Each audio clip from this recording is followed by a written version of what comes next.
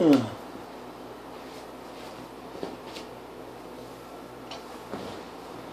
Oh, it's tilted.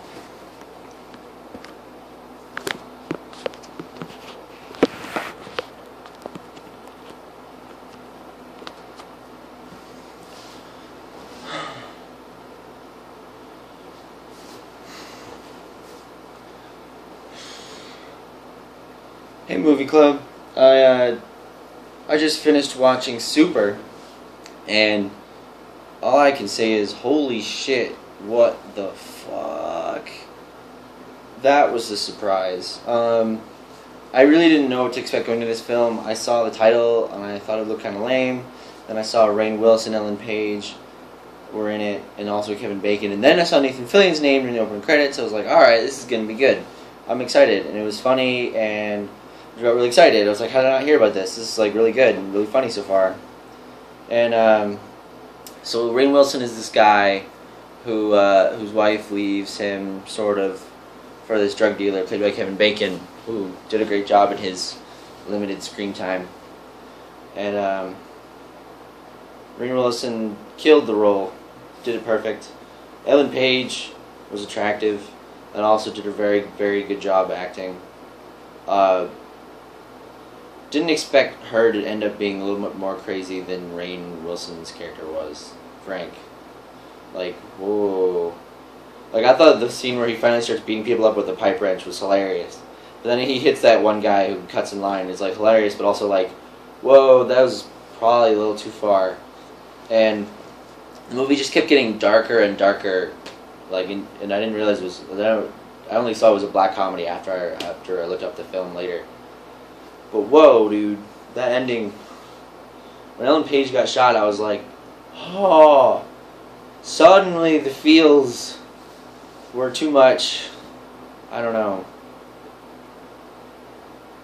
But yeah, I can't deny that the movie didn't surprise me. I can speak English.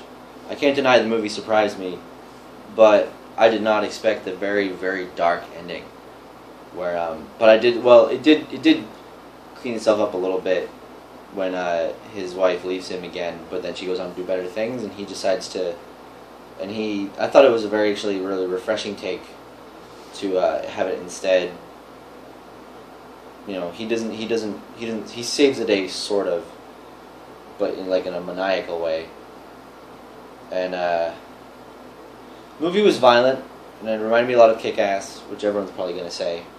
I looked up. Apparently, these films were made at pretty much the exact same time, and both directors of each movie were like friends, and they heard about it. And they're like, "Oh, it kind of sucks, but whatever, it's cool."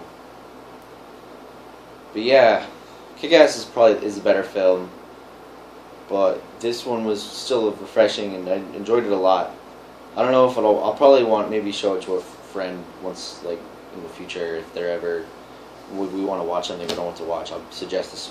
I'd watch it again with friends to show it to them. But wow. Also, that really, really weird rape scene that I kind of wanted Ellen Page to bone him, but then I was like, but he's not into this at all, and I was like, oh, this is weird. I don't know.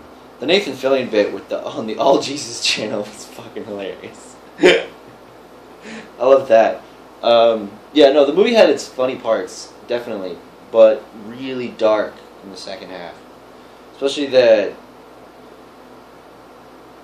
cringe-worthy scene that basically everyone except what was his name, Mr. Range, when he starts trying to rape Sarah, Liv Tyler. That was, ooh. But that's not I mean, at least he stopped that from happening. But when Ellen Page gets shot, he just goes nuts. And whoa, buddy, a little cray cray. But yeah, I'm still floored by this movie. I did not expect the ending. I can understand why the critics didn't like it as much. But I enjoyed it for the action parts, as well as the dark parts and the comedic parts. So I enjoyed every bit, but it kept jumping around, I guess, between what it was being. It was well made.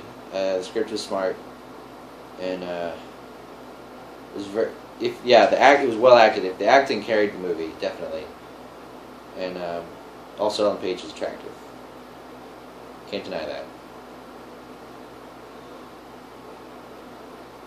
But whoa.